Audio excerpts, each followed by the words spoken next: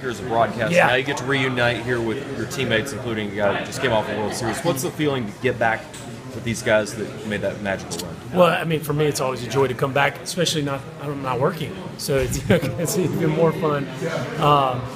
Certainly, this weekend's mostly about the 95 and 05 teams, at which I wasn't a part, but I think we all feel part of the program in some regard. So, fun celebration for them, but just for me as a player to come back and see some of my buddies and catch a football game, which is nice to see in person. My kids, I've unfortunately indoctrinated them into the whole deal, so they're going to get to see it live, and we're just really going to enjoy the weekend and try to slow down and enjoy some old friendships as well. Your team's run sort of right in the middle of those two, 95 and 05, sort of bridge that gap between the two. What was the program like having that 95 World Series on the resume and then watching it build towards that 05 team?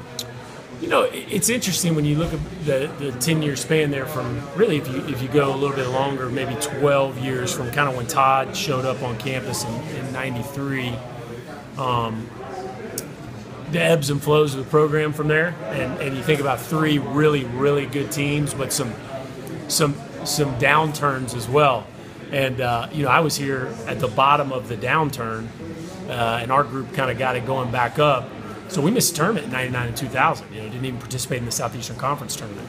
In 2001, that group really molded together, and we had a phenomenal season, and maybe just an arm short of winning the whole thing. And then again, a bit of a downturn, and then back up in 05. So fascinating, really, now kind of as an analyst to go back and watch the ebbs and flows of the program under Coach D. But it seemed like him and Slim always knew how to pinpoint a class to get them back going in the right direction, and they would allow those guys to develop, and then culminate with some great seasons.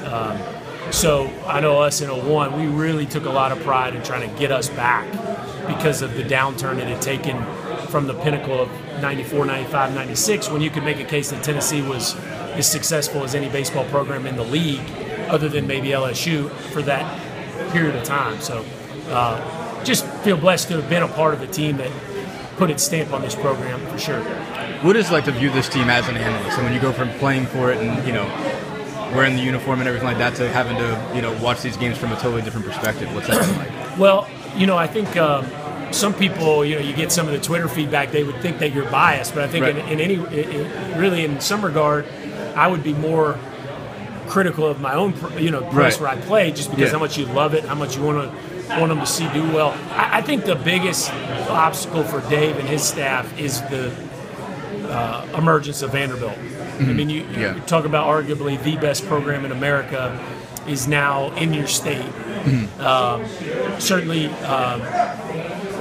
if you trace back the best teams in the history of this program, there's a lot of Nashville mid-state kids on those right. teams. Mm-hmm. And now Vanderbilt is going to get their share of those kids. So it's a different dynamic. Mm-hmm. Florida is not going anywhere. South Carolina had one of the best runs in college baseball history. Right.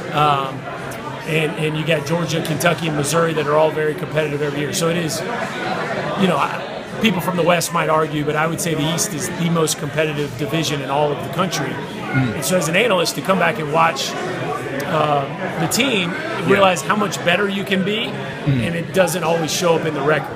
Right, yeah. And I think we're seeing that in football as well. I mean, there's no doubt how much better we are.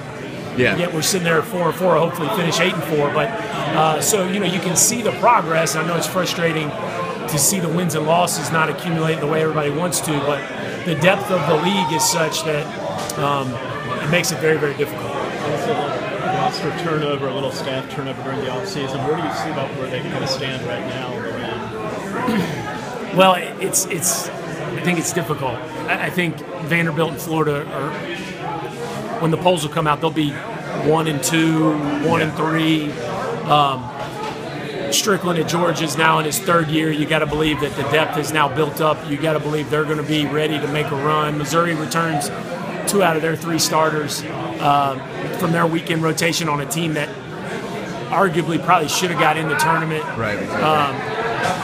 And Kentucky returns their entire rotation. So it's an East Division that really hasn't gone anywhere. So for Tennessee, the question is how impactful can these newcomers be? How much can Nick Zenzel carry the club?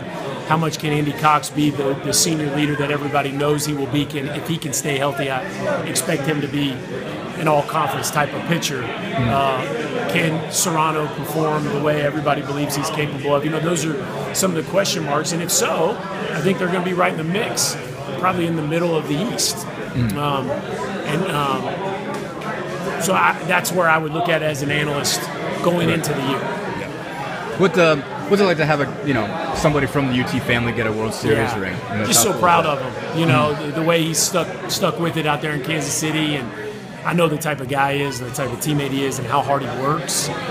So to see that rewarded with the championship, really, really cool. And to see the way he performed. I hope the Tennessee family really embraces that, because you never know when another guy's going to get a ring. So just really proud of him. I want to go back to the analyst thing real quick.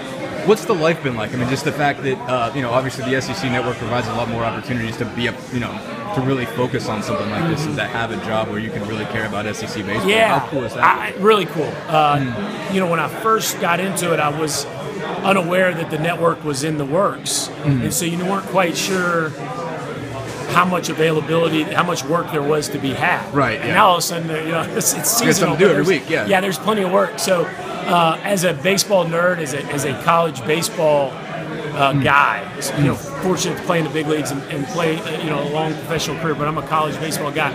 To be able to cover it for a living is a joy, and just to see, for me, to go into different programs. And see how they work and see what's different about them and the way different coaches handle their clubs and their rosters. I think probably one of the most fascinating things about our sport is the scholarship situation. Right, definitely. Just how unique it is.